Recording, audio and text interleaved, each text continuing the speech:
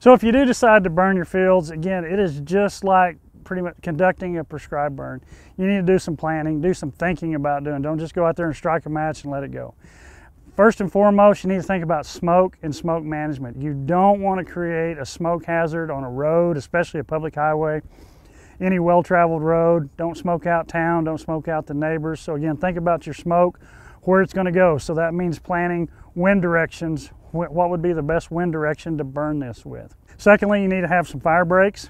Again, you probably want to go in, disc, till around the field a couple times. Again, you want to make sure it's down to bare soil all the way down so the fire can't creep across it, get into the bar ditches or get over onto the neighbor's property or over onto wheat that hadn't been cut or any other flammable areas and stuff that can be in there. Next, make sure you contact your neighbors, let them know you're burning. So then they see smoke, they're not all concerned about it, but first and foremost after that would be contact local fire department and let them know, because again, just let them know what's going on. Because again, in this day and age with cell phones, people traveling down the road, anytime they see smoke, they're calling in. And so it's going to get called in. So don't make the fire department come out and make a run for something that you should have already called in, because a lot of times they'll charge you for it. Also, you're endangering people, putting them at risk, having them go out and chase something that's not really there. Well, burning wheat stubble is a pretty old cultural practice, generally applied to try to control weeds. You know, we think we're out there burning the stubble, we're going to burn the weeds. And then, you know, with some guys will burn it just simply to get rid of the large amount of it. This year we've had really good rains throughout the growing season, typically in most parts of the state, and so we're going to have a lot of wheat straw. And guys that want to get rid of it versus, you know, plowing it under something like that might burn it.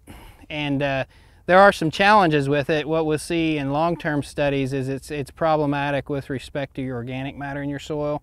Even under cultivation, that straw is important to put back into the soil to maintain that organic matter. And then of course in no-till systems, it's important to maintain ground cover and all these good things that are useful in our no-till systems.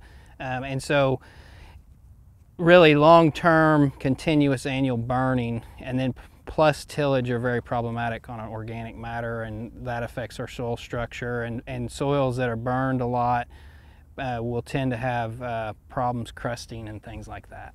One of the bigger challenges and immediate challenges with burning is the potential increase in erosion, wind erosion specifically in western Oklahoma. And the reason that is when you burn stubble off, you're leaving the field to a perfectly smooth condition. In contrast, if you cultivate, you're going to roughen that surface, and that rough surface is going to be actually less liable to erode from wind erosion than the smooth surface left behind in burning. So if we burn and then get a big windstorm on a sandy soil or a light textured soil that can get off and start blowing, it can be pretty problematic. You touched on the soil characteristics a little bit. Talk about that a little bit more. Burning versus leaving as is and starting, from scratch in the summer and fall. Yeah, like I say, the biggest challenge, or the biggest thing you're removing is the organic matter, or the carbon in the system.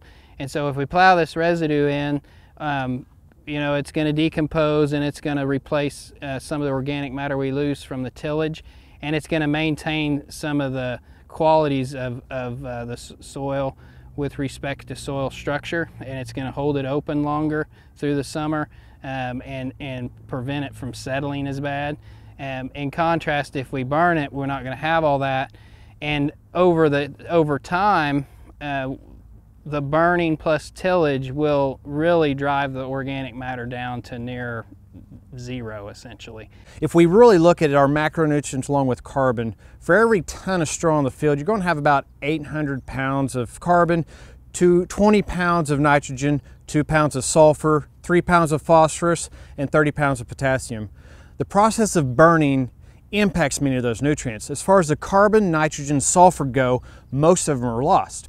90% of the carbon will be lost, so you go from over 800 pounds of carbon per ton down to under 80 pounds of carbon per ton in the burning process.